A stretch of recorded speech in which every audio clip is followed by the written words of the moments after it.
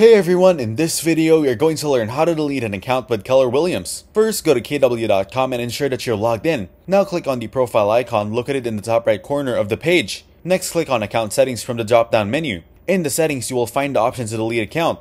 Now click on it and then confirm by clicking delete account again to finalize the process. I hope you learned something new today. Don't forget to like and subscribe for more content.